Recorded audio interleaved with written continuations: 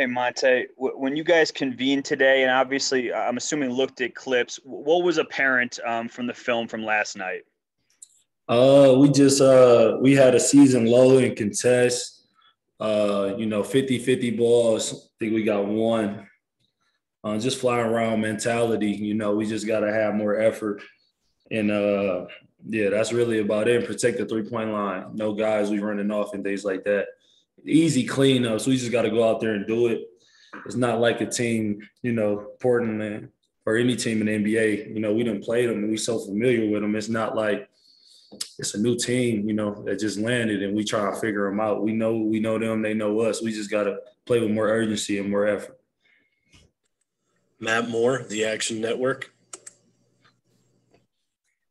Monte, the overall offensive numbers are good, but obviously a lot of misses off of Jokic's passes. Are there things you guys can or are used to doing off ball to try and get better cuts, more space, those types of things in order to get better looks if they're staying home and not doubling, Nikola?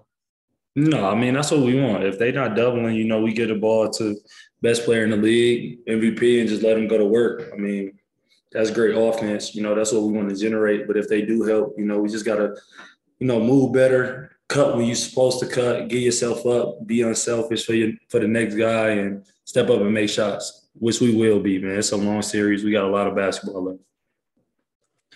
Katie Wingy, Altitude Sports. Hey, Tay, I know you said that with all the time you had to take off because of the injury, you were still kind of getting the feel for playing with that second unit. But When do you feel like that group is at their best? Can you describe what that basketball looks like? And then do you feel like that group has any clear advantages over Portland's bench? Yeah, I mean, obviously Simons and Melo came in and had a big impact. But I think our bench, is a lot better than theirs. I don't feel like they don't really trust the guys. They play 2 guys off the bench, most of the time.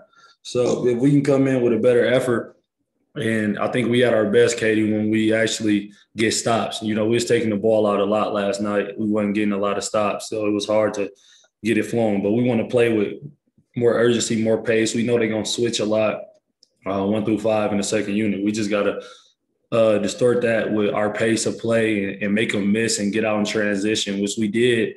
We cut it to 4 late in the fourth and had a chance to win it. So I think that's more our style in the second unit, just playing with more pace and things like that. So going forward, he touched on that DA today, just like we got to play with more urgency and more pace. So going forward, I feel like guys will be more locked in on that and getting stops and running. Brandon Cristal, KOA. Yeah, Monte, you mentioned that it's a long series. So I'm curious, what are the conversations you guys had after the game? Is it just that, not to panic and all that? But what are you guys saying as teammates in the locker room? It's only one game, but, I mean, we all grown, man, and we just got to, take ownership. And when we not doing the things that we went over in practice upstairs and translate it down to the floor, when the light's on. So, I mean, we try to be straightforward and not try to sugarcoat stuff. I mean, that's the only way you're going to get better.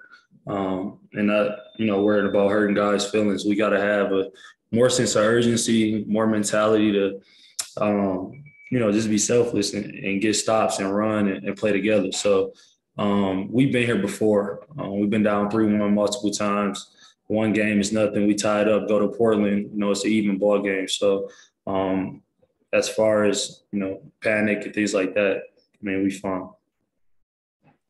Harrison Wynn, DNVR.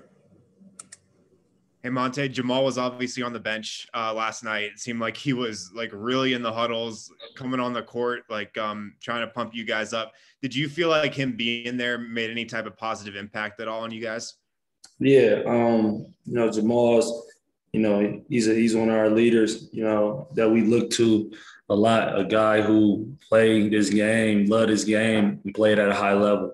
So him just standing up and hyping us up and being in huddles and things like that, just seeing his view from the sideline, a guy who had 50 multiple times, in the playoffs, this level of play and, and what to do. So just him seeing the point of view from a different view is big for us. You know, me coming out the game, asking what he see and things like that, and vice versa. So, you know, it's dope to have him on the sideline and getting his point of view also. Katie Wingy, Altitude Sports. Sort of on that note, Tay, with all the time that you spent out, I know you haven't in your career spent a ton of time out because of injury. Did you see the game any differently? Are you applying anything that you learned from being out to the game now? Yeah, I mean, sitting out definitely just, you know, was definitely a different view for me, just seeing how the game flow and just like where I can pick my spots more and, you know, how teams really play certain guys and things. But I think sitting out, man, you know, it was a blessing in disguise for me just to get my body right, but more so just my mental and my focus and my love. Like, my love for the game never went away, but like once something, you know, that you do every day get taken from you, you kind of just like not take it for granted. Like it's always going to be there. So I think that was my biggest, you know, adjustment. Just like, man, like I was itching, get back out there. So like now I'm just trying to attack it always with a positive attitude and just apply what I was seeing when I was sitting out to on the court. So, you know, going forward, I'll do that. Mike Singer, Denver Post. Hey, Monte, given kind of their strength in the backcourt, do you kind of rally or gather your guards, you know, in Facu and Austin and Shaq and Marcus and kind of, you know, give them encouragement and say, you know, we can do this. We need to lock in defensively. But do you talk to those guys on your side, just try to balance that out? Yeah, I mean, always. I mean, I've been played against Dame and CJ, you know, plenty times since I've been here playing in my 3 years here.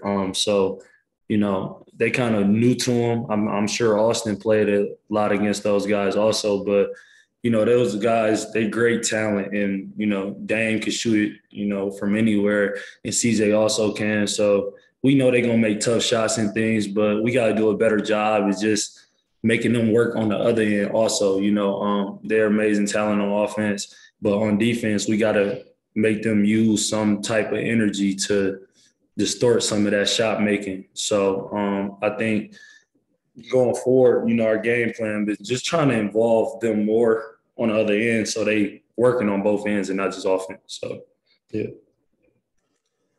All right, Monte, we got time for one more. We're going to end with Chris Dempsey from Altitude Sports. Hey, Monte. Hey, I just wonder how much pressure do you put on yourself to score in bunches?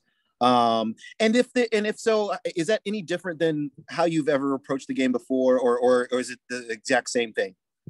I mean, not really. I just be picking and choosing. Like, you know, coaches told me like first quarter, I didn't think I attempted a shot to like the second or whatever, but you know, he's just like, look for your shot. But like me, I'll just be trying to calculate just how they plan me most of the time and things like that. So later in the game, I can just, you know, attack because I know how they plan me. But scoring in bunches, I just go out there and do what the defense tells me to do. But I know, you know, with guys down and things like that, you know, I got to pick my aggressiveness up, you know, on my scoring low and, you know, do that. And which I've done it before, you know, in college, you know, all that, high school, all that, you know, it hasn't went nowhere. I just kind of play this role, but I'll definitely be more aggressive going forward and try to, you know, help, you know, Nicola and, you know, because he do a lot for us. So going forward, I'll definitely be more aggressive. All right, that'll do it. Thank you, Monte. Yeah.